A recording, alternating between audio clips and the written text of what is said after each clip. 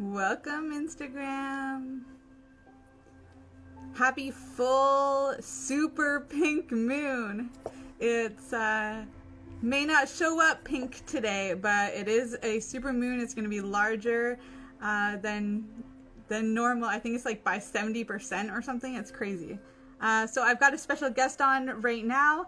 His name is Mr. D, and he's from Texas. So I want you guys to, give a warm welcome. This is his first time doing a live like this. I'm just going to accept him in now if I can. Let me see, view. So welcome, Mr. D, into the conversation. Hey, welcome. Technical difficulties. Sorry about that. Good morning. How's it going? It's going great. How are you today? Doing great. Doing great. Happy to be here. Yeah. Are you by chance able to flip your screen so we can see you? How's that? Is that better? There you go. Sorry, I'm not very technically literate as far as Instagram postings go. So it's first time live. So maybe some kinks in my feed. But very happy to be here talking about mushrooms with you today. Yeah, it's Fungi Day actually too, so it's a perfect day to come on and do this collaboration. How long have you been working with fungi now, and what got you interested? I've been working with specifically cubensis mushrooms for about 4 years now, a little over 4 years. And really necessity is kind of what got me interested. I was suffering from depression, really dark, debilitating depression. I think it's common in a lot of folks. It's something that came on for me personally in my life around adolescence and just kind of stayed with me for about 20, 25 years and just really dogged me in my life. It was really a disability in every sense of the word. And about 4 years ago, really at my lowest point, my father had just passed away. I was going through a messy divorce. I'd lost access to my children. My grandparents both passed away. And it was just really having a hard time in life, kind of going through, I guess you could call it a midlife crisis, and really had a kind of a breakdown, a nervous breakdown, I guess you could say. And it seems that mushrooms find people that they're kind of at the perfect time. And that was really the case with me.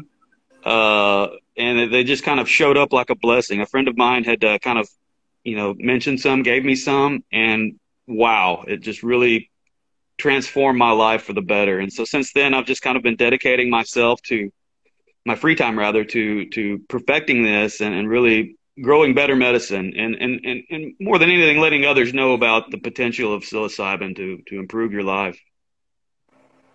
Yeah, really share that out. Your friend introduced you at the right time, and now you have this, faith and belief that you'll be introducing it to the right people at the right time as well. Certainly, that's kind of my driving force, is to find the good fit for the medicine. Who needs it? I'm producing medicine for myself, but I'm very in tune with the community of who needs it out there, and especially during the quarantine, there's a lot of mental health challenges in my community, and I think communities all over the world. And so it's really important, I think, to kind of keep my eyes and ears open for people suffering in my community.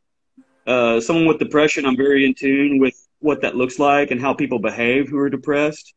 But it's not just depression. There's all sorts of mental health maladies that can be helped with psilocybin. I mean, it's everything from anxiety.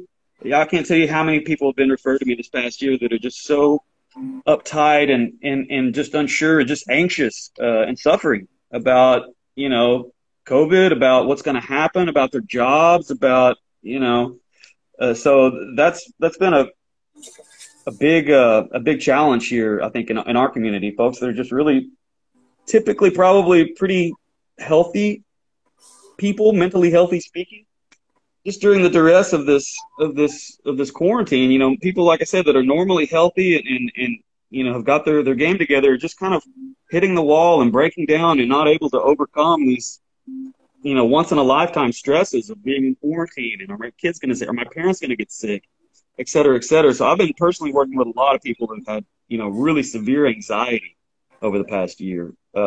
It's also drug addiction. I live on the border with Mexico, and it's very common that that young people just cross the border and access these Mexican pharmacies and get all kinds of pharmaceutical medications. It's just really kind of a scourge. You got that plus, you know, all sorts of drugs that they're just already present, alcohol, methamphetamines, cocaine. It's just a scourge. And so I kind of like to see myself as a positive force working against that somewhat. Yeah. And so, you know, it's just really rewarding to work with someone and to help them correct their lives, to help them, you know, beat the scourge of a drug addiction with psilocybin. That may sound counterintuitive. A lot of people still, unfortunately, think of mushrooms as drugs themselves. So we're taking more drugs to get over a drug addiction, but these are a naturally occurring fungus, and it really has the power to rewire the circuitry of a drug addict or an alcoholic or a chain smoker or anyone struggling with an addiction. It's just really transformative medicine. So that's really kind of what I'm about. Again, I had the good fortune and luck to kind of find mushrooms at the perfect time, but it's really just, like I said, to just kind of give that back and let the community and the world at large know that there's help out there. Yeah, absolutely there is. And you make some really good points about mental health too. You know, there is this collective anxiety, you know, mushrooms allow us to see that there's this collective consciousness, you know, we get to tap into that, and a little bit more easier when you're using these types of medicines. But what's also there is this collective anxiety, this collective depression we're feeling from other people. You know, this all the fear that's, you know, really present right now since coronavirus especially. But, you know, this was an ongoing problem even before. You know, mental health was killing more people than coronavirus actually has. But the truth is, you know, when you're tapping into some of these medicines, and this may even be a gift for the medicines because, or like an allowance of freedoms in that, you know, more has been legalized in this time because the medical practitioners and the government is seeing the value in these medicines actually helping people and helping, you know, heal that collective fear that's really happening here, you know, the collective suffering that's happening, the collective changes that are happening. And mushrooms are great at helping us adapt. You know, it doesn't matter if it's psilocybin or lion's mane or, you know, some other herbs or even psychedelic medicines, you know, whatever it is that you're called to, you know, as long as you're aligning with nature, you're going to be more adaptable to the changes that are coming our way. You know, I don't know about you, but because I was using these medicines for so many years, it's like when coronavirus came, there was like a moment where I sat there and I was like, wow, I feel like I prepared my whole life for this. Exactly. As well, I felt a little bit more insulated than I normally would have been from just the stress and just the change. Really, I think what it all boils down to actually is just change. People are afraid of change. You know, we all kind of get set in these set routines. And again, that's a beautiful thing about psilocybin. It has that power to break you out of those ruts. If you're in kind of a, you know, the same monotone pattern all the time, psilocybin really breaks you out of that. And that's a very positive thing. So I felt, again, blessed. Mushrooms have kind of been my rock and have brought me stability and peace in my life. And so I've shuddered to think how the quarantine would have been for me personally without the guiding hand of psilocybin to kind of guide me through. Would have been a lot more challenging for sure. So what are some, you know, major breakthroughs that you've had with this medicine over the last 4 years? Really just the controlling of the depression. Like I said, from adolescence on, I've had just debilitating depression. It's cost me, it's really had a high cost personally in my life. I've lost, you know, employment, relationships, etc. Just severe depression to the point where years of my life, I had really a difficult time functioning as a normal adult. I'm a father. I have 2 children. And so there's times where I really need to be up and functioning as a fully functioning member of society. And depression really robbed me of that. So as far as breakthroughs, the main breakthrough was really living a healthy life. I think like a lot of people, I had been taking pharmaceutical medication to combat depression, antidepressants. I don't want to name names, but they were all SSRI class medications. And I don't know, I know those are effective for some people, but I know that for the majority, over 60% of patients on those medications, like myself, no relief at all. In fact, the staggering list of side effects was such that it made it worse than the original condition. So it's not something that I could really tolerate. Uh, so really, as far as how they transformed my life, they really showed me how to live without depression. They lifted that veil of depression off of me, and I was able to kind of wake up. It was a real awakening. And so to be able to, to get up and have that energy and drive and really the joy of life came back. And it was kind of like living in black and white. And then all of a sudden, you open your eyes and it's this vivid 4D Technicolor vision that you've never had before. And so it's really eye-opening, transformative. The main thing that I've benefited from was just, I think that when you're living with depression, you're not your full self. And so psilocybin really kind of gave me that zest for life and that ability to kind of get out there and function as a functioning member of society. That was huge for me. But I've seen it transform others as well. I had a close friend that was battling a drug addiction, and it really took him down. He kind of lost everything, was rock bottom, so they speak, and was really rewarding and heartwarming and really a beautiful thing for me personally to see how this medicine transformed his life. We sent him to rehab. We kind of had an intervention, and some family members and friends got together and urged him to go to a rehab facility, which he did. But when he came out, he was still horribly addicted to methamphetamines.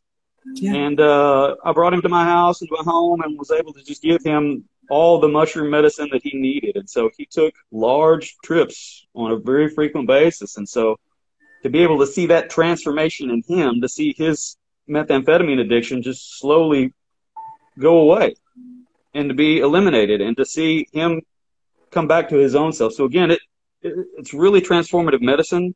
It's not just depression. There's all sorts of mental health illnesses or disorders that this can help and transform. Yeah, I'm totally with you there. And, in my practice, helping people with mental health too, and like through the psychedelic integration process. So for anybody who doesn't know, Mr. D, he's a great cultivator and, very experienced in, just discussing these like topics through his own personal experience. Whereas, I help with the integration process afterwards. After you've already worked with the psychedelic medicines, I help you integrate in those messages and really sustain the health and happiness that you receive when you're in those states, when you're, feeling that euphoria. I help you sustain that in your own life and, continue with those messages.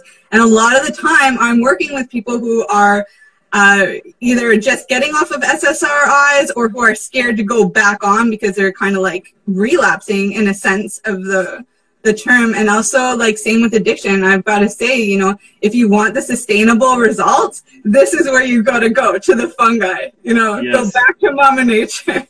Yes. Yeah. Yes. Mushrooms can heal you. It's just the faith that, that it is real medicine, and it's just patience and time. It's not a magic pill. It's not going to cure everything overnight. So to your question is huge. When you have these deep experiences, these transformative trips, a lot of times you see and experience fantastic and sometimes bizarre and unnerving or unexplainable things. And so it's very, very important to, as you said, integrate that, bring it back around and bring something meaningful out of that. Learn something from that experience. What psilocybin does is changes our consciousness. Or as I'm talking to you right now, actually, this is one waking level of consciousness, but there's hundreds, thousands of other planes of consciousness out there. And psilocybin allows us to kind of open the door to our subconscious mind and access some of those planes of consciousness. As I said, some of those planes of consciousness are nonlinear and can really be sometimes frightening or off-putting or just confusing. And so it's really, really critical the help of a therapist. I work with a therapist myself, And I have to say that that in combination with the psilocybin has just been transformative for me personally. And that's, I just can't say so. So thank you so much for mentioning the integration. That's just such a huge, huge part of it. There's a lot more to just grabbing a fistful of mushrooms, choking them down, and then, you know, hoping for the best. There's a lot more that goes to it. And really, as you say, it's just tying that back around. How can I use this changing consciousness that I experimented to benefit and improve my life? So to me, integration is a lot like taking notes and really studying and then doing well on the exam. You know, you got to take the test after the classes. The trip itself is just a class. You got to take a test, and that's the integration afterwards. Yeah, and life will test you. Like 24 to 48 hours after you think you got it together, bam, there's Mike Tyson punching you in the face. Exactly. So it's an exercise of getting back up, but really, I think for me personally, mushrooms, just to kind of simplify it all, what they've meant for me, how they've been, it's just really been a loving force that's come in and kind of patted me on the back, gave me a hug when I needed it, and held my hand and just kind of guided me through a really, really rough patch in life. And it just really gives me a lot of passion and excitement to kind of preach that message to others, that it can really transform lives. So if you're having a hard time out there, if you're struggling with depression, anxiety, drug addiction, cluster headaches, there's a better way. You know, look around you and reach out. This is a very dynamic, large, and growing community of cultivators out there. Unfortunately, actually, I've kind of had to hide my identity for legal reasons with you, but hopefully in the near future we won't have to do this anymore. I can get on a soapbox in public with my bullhorn and really preach that message about psilocybin. But you know, it's coming. Someday. It's happening. Yeah. Someday. I live in Texas, which is a very conservative state, but even here, we've had our former governor, a man named Rick Perry. He's out cheerleading for a bill for research for psilocybin for veterans. So even in a very conservative state like Texas, we're starting to see that change in attitudes, and it can't happen soon enough, in my opinion. Yeah, absolutely. You know, I actually have some American veterans that are clients of mine, and Canadian veterans too. And, you know, they're seeing great effects using these as well. And, you know, but it takes more work. As you said, it's no magic pill. You know, you can work with the psilocybin, but you still have to do that integration work. And you're a parent, so you'll totally get it. You know, I always think about a psychedelic experience as if you're finding out that you're pregnant. You get this calling. It's like, now you got to do this medicine. So now you have the preparation work, that 9 months. You know you're going to have this baby. Now you get to prepare. And then it's all for this birth, that experience, you know, that experience on average, which I think is crazy. An average birth process is about 6 hours, the same as an average psilocybin experience is 4 to 6 hours. I was like, there's a great fact. And you're right. Yeah. That's a perfect. I'm going to borrow that if that's okay. It's like giving birth. Yeah. And, you know, after the birth, though, there's like the 3 months or 3 months to 3 years of breastfeeding. There's the toddler ages. There's the teenage ages. Right. There's the parts when they're in adulthood, the parts when they start having their own kids or their own experiences, you know, and you get to be that sage, wise version of yourself. You know, there's all these levels of integration, and that's what people forget. It's the same with when you know that you're going to have a baby and you have that birthing part, and then you realize, oh, wait, I didn't prepare for breastfeeding. Oh, wait, I got like a whole 18 plus years that I got to care for this kid. Let's go back. You know? Exactly. Let's go back. Let's use these tools. Let's continue to go through this rebirthing process so that we're prepared for every step. So we're adaptable as we move through the changes that are out of our control, you know? And if you could say that again, 2020 was certainly a year that it was just out of our control. God, it's just, you know, what do you do? And when you can't find easy solutions like that, you're just hitting your head against the wall. You know, I'm going to lose my job. My company's going to go under. What are we going to do? Those are some real fears and real anxieties, you know. Again, I think it's just my calling, if you will, to make enough medicine available for everybody out there that needs it. There's a lot of need out there, especially after such a hard year like we've had last year. Yeah, absolutely. And I remember when coronavirus first hit, I was called to do 10 days of microdosing. And, you know, I don't measure. I know like that's weird coming from me, but really I just go with my intuition. So I did like 10 days of microdosing. I can't say what the doses were. It was like just a spoonful of blue honey, whatever I felt like taking that day. And in those 10 days, I took life completely into my hands. I wasn't giving my power to the government. I wasn't giving my power to the virus. I wasn't giving my power to the lockdown. What I did was I took my power back. I like encompassed Terrence McKenna, and I was like, you know, what can I do now with this new information? And I went, and I just so happened that somebody who had like a property in the country needed somebody to help with permaculture. It was very off grid, and I was like, wow, this is like this is me taking life into my own hands. Now I'm gonna go like do this job. And it all happened because of those 10 days of microdosing. I don't know if I didn't go through that process of feeling the fear, solution solving, you know, making mistakes, asking questions. If I wasn't doing that work, I wouldn't have ended up in that awesome kick-ass opportunity that I had in that time, just by taking my power back in a way, liberating myself using the new information, adapting to the changes that were happening, and figuring out how I could use that to my benefit. That's the key word, the adaptation. Absolutely. Yeah. Absolutely. So tell me some more about, you know, how it is that you're helping people now, you know, like walk me through what that process looks like. Typically what that looks like, it's a very grassroots, I don't know if you want to call it a movement or what, but it's very grassroots. It's people I've worked with before, and it's their friends, their family members, their neighbors, people that they know. Hey, I know this person. They provided me with some medicine, and it transformed and improved my life. And so so it's kind of just an organic grassroots kind of referral based network, if you will. But when people come to me, I can see their suffering and they tell me their story. I usually kind of probe them a little bit. I'm not a doctor. I'm certainly not a mental health practitioner. Those are two things that I take very seriously. I'm just a guy who cultivates medicine. That's it. But I've been doing this long enough. I kind of know what are the best practices, how to. So typically I'll meet with someone and ask them questions, how they're feeling, what's the problem, are they depressed, is it anxiety, have they ever done mushrooms before, are they currently on any other medications. I like to ask if they have any, mushrooms aren't for everyone. They're wonderful medicine, but there's some people out there that they're not good for. Yeah. If you've had any family history of psychosis or schizophrenia specifically in your family, mushrooms can really be bad and dangerous for you. So I typically probe for that a little bit and just make sure it's a person that can take mushrooms.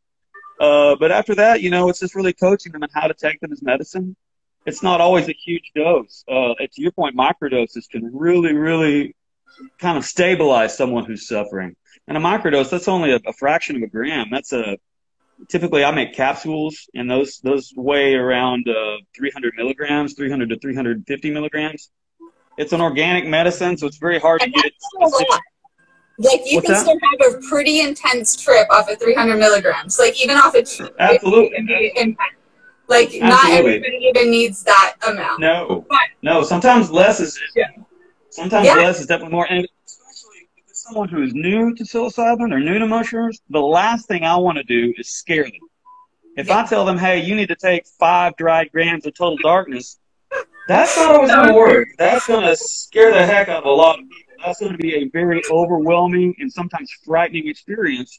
And for someone who could really benefit from mushrooms, that's not the solution. You're going to scare them away, and they're going to, oh my God, that was a nightmare. That was terrifying. Never again.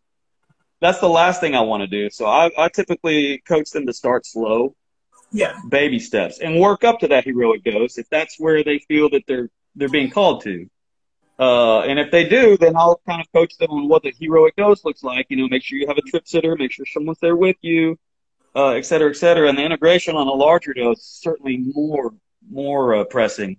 Because the further you go, the further you fall. The potential is there.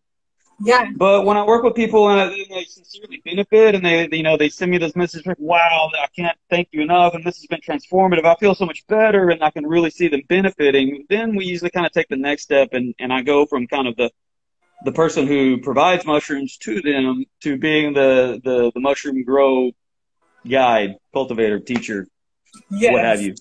So typically I'll kind of hold them by the hand and kind of explain the process, how it works, and help them to kind of take ownership of that. It's a very simple, natural science, mycology.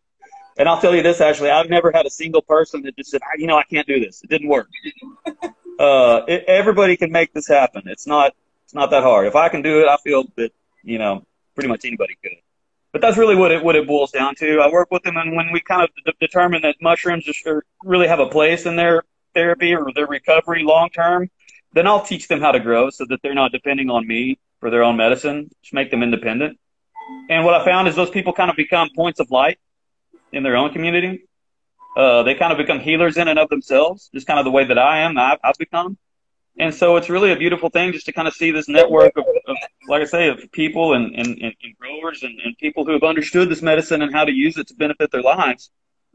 We need more people like that. So that's really my passion, is to take people who are suffering and turn them into growers. Oh, I love that. And what's your favorite part about growing? The Is harvest. it the ripple effect, or is It's it? always the most rewarding. When you open that bin and it's just wall-to-wall mushrooms inside, it's exciting. It's back to your birth analogy, it's like having a bunch of new little kids. Yeah, it is. Do you know what? Like, my favorite part, it comes back to that birth analogy too, is that when the raw, fresh mushrooms, the stem of it actually looks like an umbilical cord. Like the Yes. colors, the twistiness. I was like, that is like the umbilical cord to the collective consciousness. I'm like, this is the connection. This is like Yes. Mom and Nature's nutrition. Like, we're getting it right from her. So. I love how you were talking about the ripple effect too, that not only are you just like helping people, source, but you're helping people learn to fish too, essentially. You're teaching them how to do it for themselves. And I think that's so important. And I see that with so many, people who are in this space now, because I'm talking to people every single day in this space, and people who want to are ready to make it a business to create their own ripple effect. And yeah, I think that's like the most beautiful part, is just that unfolding. And I do it in my own business too. Like, as soon as I start figuring out a new protocol, something that's going to help people, it's like I'll do it one-on-one, make sure that it's right, make sure that it works. And then it's like, can I replicate this on a group setting? And if yes, then it's like, now I can make a book. And I did that for my first book, which was Be the Change. So that was all integration through using the seasons and the moon cycles. And now I'm doing this new psychedelic research one, where I'm doing the same thing, turning it from one-on-one into group coaching, and then going to ripple that into a book. And this is with the 28-day protocol. So again, it's just really, really simple, and something that can be replicated and people can do on their own later on. Absolutely. It's great to have community like us, we do referrals back and forth. We're a tight community and we're sharing our community. But it's so nice too that as everybody else is starting to get this and learn how to fish on their own, they're then able and liberated enough and confident enough in their ability to share that. And this community is exploding. In the 4 years that I've been a member of this community, it has really, really, really grown. And the internet is just such a powerful tool. It really makes my job as a teacher so much easier, because the heavy lifting of quote unquote of giving these lessons, a lot of the other good, great, kind members of our community have already done that heavy lifting. They've already made those tutorial videos. So as a coach, I've just got to point and click, hey, this is a good video. It seems fundamentally sound. I'm going to share you, watch this video. And so all I'm doing really is sharing links of how-to tutorial videos that already exist online. So like I said, it's made my job as a teacher, teaching someone how to grow their own medicine. It's made it very simple. Yeah. Look, watch this video, and I'll kind of go through it. This is kind of my advice. This is the first step, second step, etc. Very simple. And like I said, it's not hard. I've never had anyone that's just kind of thrown up in their hands and said, I can't do this. It didn't work. No, it's not hard. And like I said, this community has grown so much. There's so many great members of this community who've given back, who've made the whole process easier and streamlined, be it from providing spores to creating, the different component parts of growing mushrooms, be it substrate or grain spawn, or, folks that produce petri dishes, all the different component parts. A lot of these are, again, parts that have been farmed out by other members of the community. So whatever your skill level, there's a lot more resources now to cultivate at home on your own than there were maybe 5 or 10 years ago.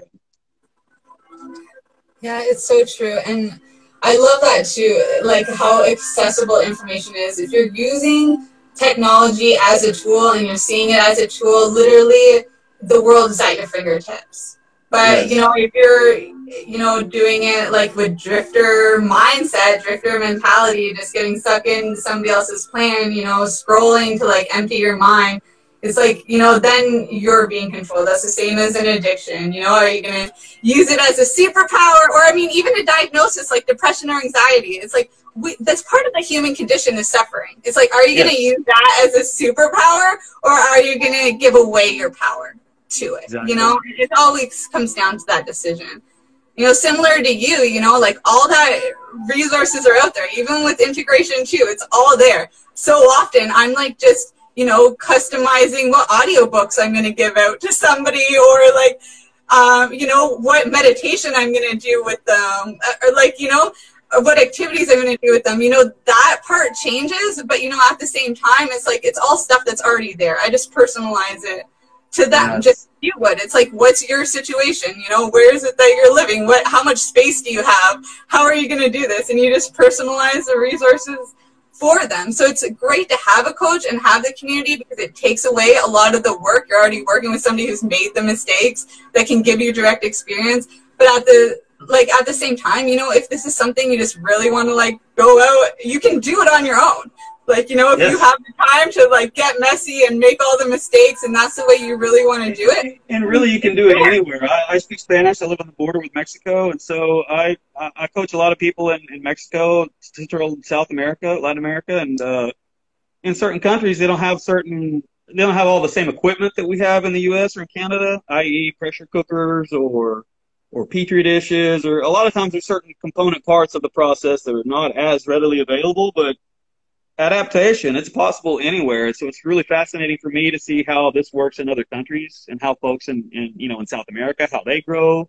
We can learn from their techniques. And I think from platforms like Instagram, that's really improved my skill as a cultivator, just seeing all these different techniques, nuances, and different varieties that people are developing. It's just really fascinating stuff to just kind of peek behind the curtain at some of the other advanced mycologists in the community and kind of see the innovating, fascinating stuff that they're doing. It's just really dynamic and changing. It's really fun to kind of keep up with that.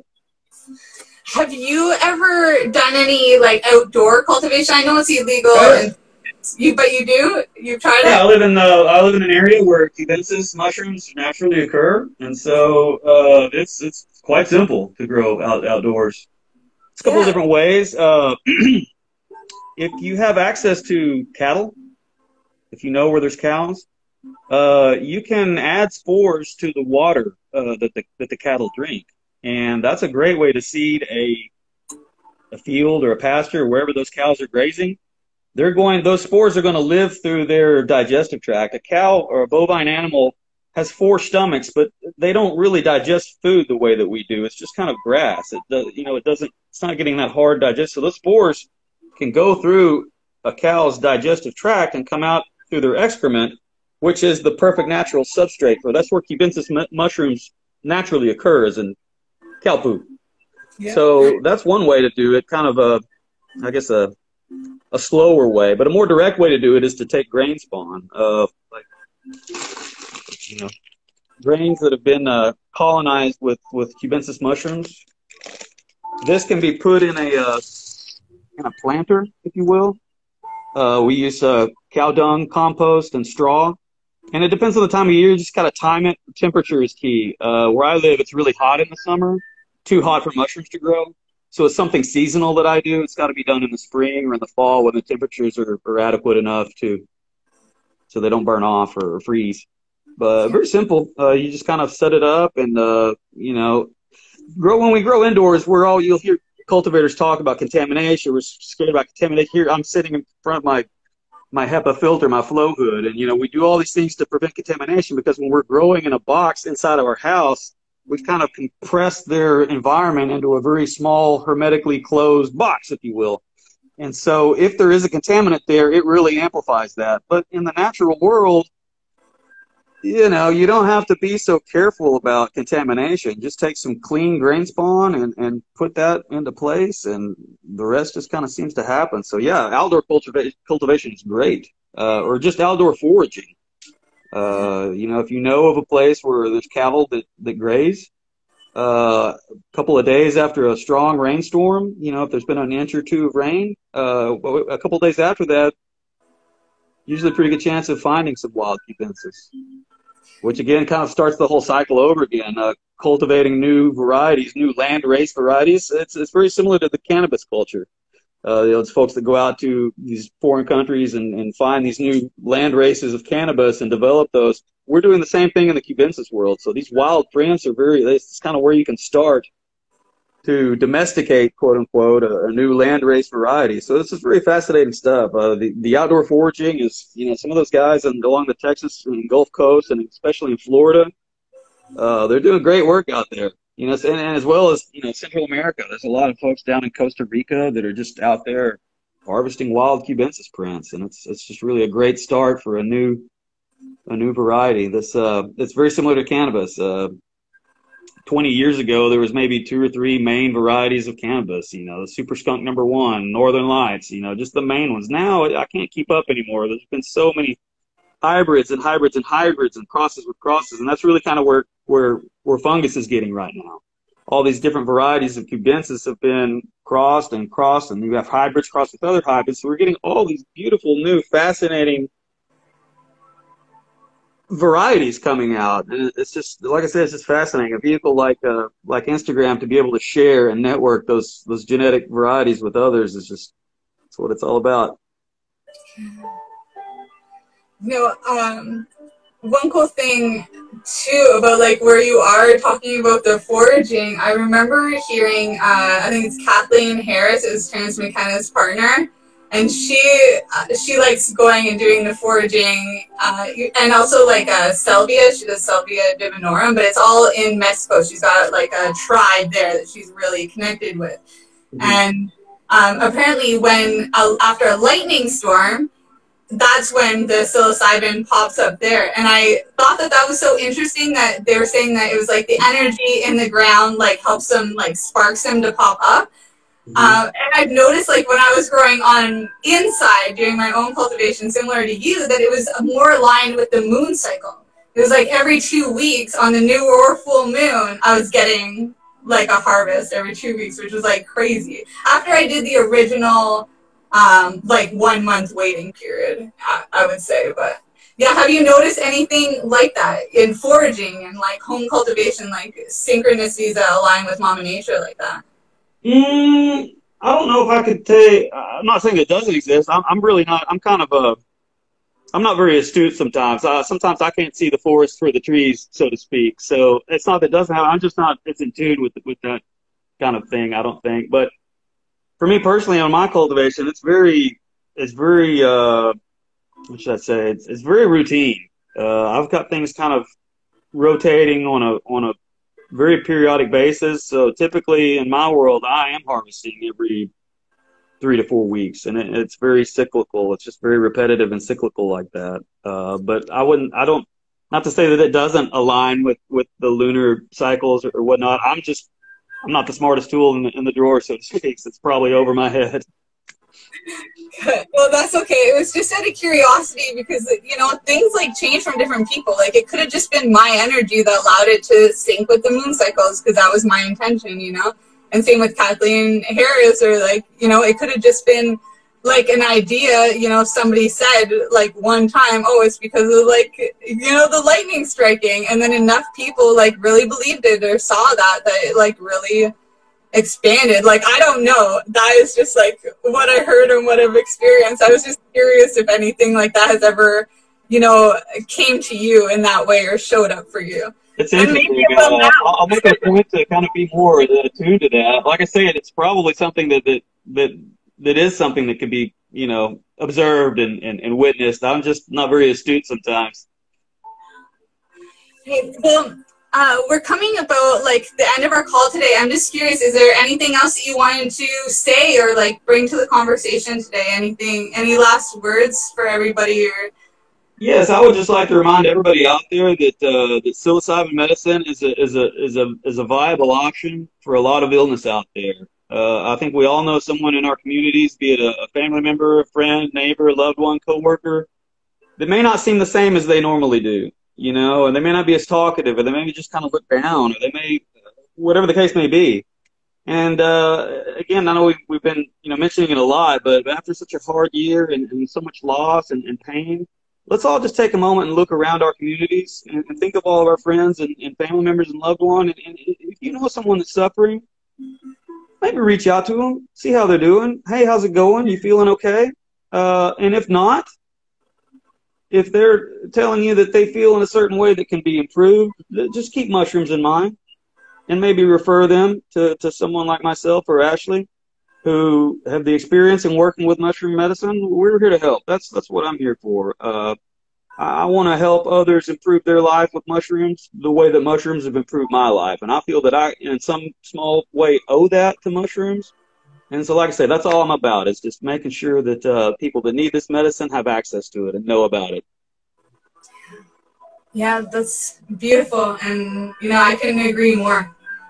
Just share the message. You're all here and showing up because you feel a calling to do this type of work in yourself or to ripple it out in another area. So just stay the course, have some patience with yourself, and share love to everybody else around because we need much more of that is needed. Yeah, absolutely. Thank you so much for having me today. I really appreciate the opportunity to come on here with you today and talk about mushrooms. That's great. Thank you so much for having me. Yeah, it was my pleasure. I love talking with you anytime. Wonderful. Hey, stay blessed. Have a great, wonderful day, and let's spread the love. Yeah, let's spread the love. That's a great ending. Bye, Dr. Take care. Bye-bye. Blessings.